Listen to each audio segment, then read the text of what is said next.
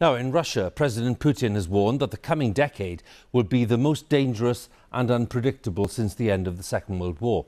Speaking in Moscow, he defended Russia's actions in Ukraine and claimed that the Russian economy had survived the worst of the sanctions imposed by the West.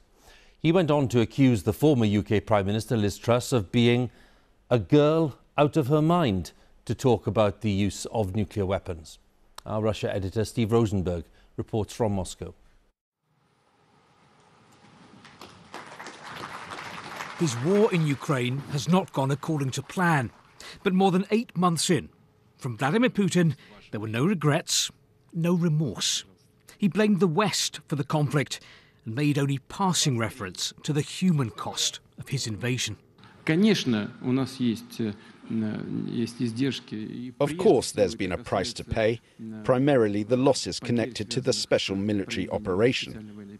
I'm always thinking about that. There are economic costs too, but there are enormous gains. Without any doubt, what's happening now will ultimately benefit Russia and its future. It will strengthen our sovereignty. Strength is what the Kremlin leader is trying to project. This week, he oversaw massive exercises by Russia's strategic nuclear forces. A clear message to the West: don't mess with Moscow. President Putin was reminded he'd once said that in a nuclear war, Russians would go to heaven and the enemy to hell.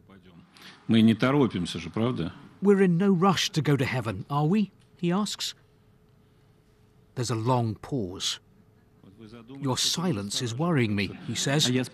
I paused on purpose, so that you'd be worried. Vladimir Putin rejected Western accusations he's been engaged in nuclear saber-rattling. Russia, he claimed, had nothing to gain from a nuclear strike on Ukraine. But the fact remains that on the day of the invasion, he'd issued a very public warning. Any country that gets in Russia's way, he said, would face consequences the like of which they'd never experienced in history. And the warnings continue.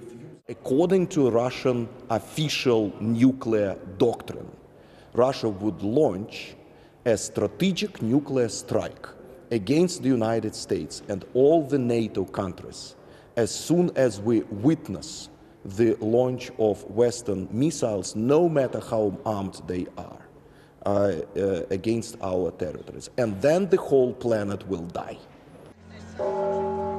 Moscow may be hoping nuclear rhetoric will scare the West into reducing support for Ukraine. It hasn't so far.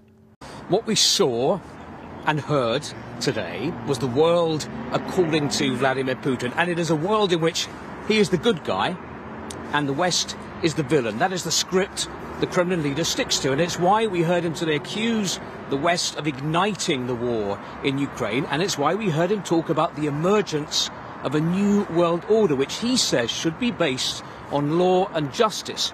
Remember, this is the president who 8 months ago invaded a sovereign, independent nation, his neighbour, Ukraine.